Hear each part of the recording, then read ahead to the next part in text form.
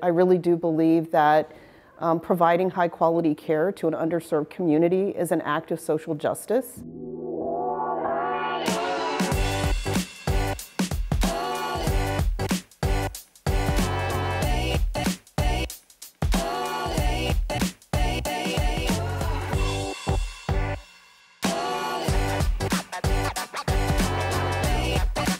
Hi, I'm Dr. Elaine Batchlor. I'm the CEO of Martin Luther King Jr. Community Hospital. I run a community hospital in South Los Angeles. My job is to provide great health care and improve the health of the community we serve. I kind of grew up in the library, reading books. And I remember as a young girl reading a book about St. Luke, who was a physician. And he was a physician who was a scientist, a healer, and a social activist. I remember being really inspired by that, and that sort of formed my conception of what it meant to be a physician. South LA is a very low-income community and lacks a lot of resources, not just healthcare, but schools, employment, transportation, housing, safe places to exercise and recreate. So it really lacks a lot. And because it's a low-income community, it doesn't attract the healthcare providers that more affluent communities attract. So for example, we have a 1,200 physician deficit in South LA, and it's directly related to the fact that most of the people who live here are poor and they're covered by Medicaid. And Medicaid doesn't pay providers very well. Before I even came here, I was pretty familiar with this community. I had worked as the chief medical officer at LA Care Health Plan for about 8 years. I knew that the old hospital had closed in 2007 and left the community without access to the health care they needed. So it just felt like the natural next thing for me to do, really.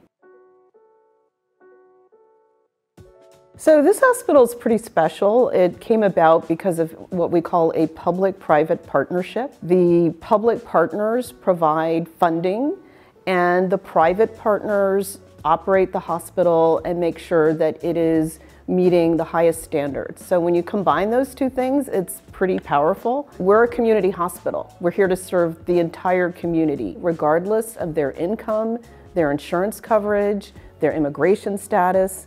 We are open to everyone and welcoming to everyone. Hospitals are what we call anchor institutions. So they're large organizations that employ a lot of people, stimulate a lot of economic activity, and become a huge resource in a community. With the opening of this hospital and the services on this campus, we're also seeing development of the surrounding community and resources and investment coming into the community. And that's what communities need to be healthy. Communities of color don't necessarily trust large institutions and don't feel that they've always been treated well by large institutions, so there often is that trust gap. We address that in a couple of different ways. One way is that our workforce and our staff are primarily people of color, and they're people who come from the community. So when people come in, they see people who look like them, they see people who speak their language, they see people who understand the circumstances of their lives. And I think that makes a huge difference in being able to establish that trust. One of the other things that we started doing before the hospital even opened is going out into the community and getting to know people in the community. So instead of always expecting people to come to us, we go to them. So we started a health screening and education program that we call Know Your Basics, and we take it into places that people frequent. So we went into farmers markets and shopping malls and hair salons and barber shops. We're doing a new iteration of it that we call Man Up, that's really located in barbershops. We know that men are not always comfortable talking about their health, so we're bringing the doctor to them. And we've assigned doctor mentors to these barbershops, and we go into the barbershops and we screen people for diabetes, and we check their blood pressure, and we talk to them about their health. You know, we don't want to try to insist that people come into the hospital all the time. We need to meet them where they are And that's an important part of how you start to build that trust. I'm looking at this from a health equity lens. And so what I want to see is a more level playing field for communities like this. So, one of the reasons that I find something like Medicare for All attractive is because it would be a step up for people who live in this community. It would mean that providers could make a better living practicing medicine in a community like this, and people who live here would have access to the care they need. So I think it's important for us to have elected officials who care about communities like this, understand the challenges, and are willing to advocate for the right solutions. We measure progress in a number of ways. When we first started, it was really simple. We had put everything in place, and when we were like, will people come back? And at first we were worried, we didn't know whether they would come back, and then they started coming back.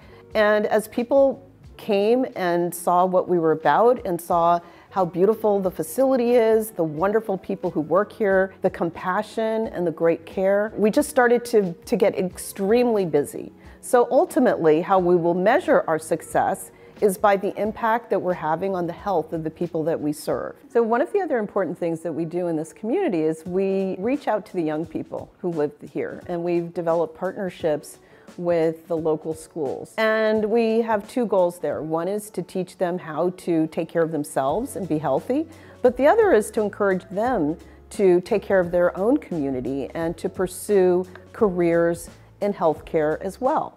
So we're trying to train the next generation of nurses and doctors and pharmacists and all of the different kinds of people who work in healthcare so that the community will be empowered to take care of itself.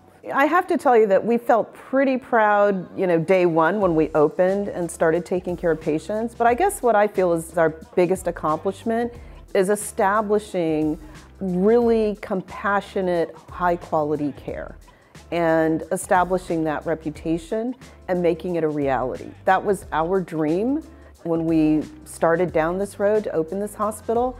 And I feel like we're fulfilling that promise, and that's pretty exciting for us.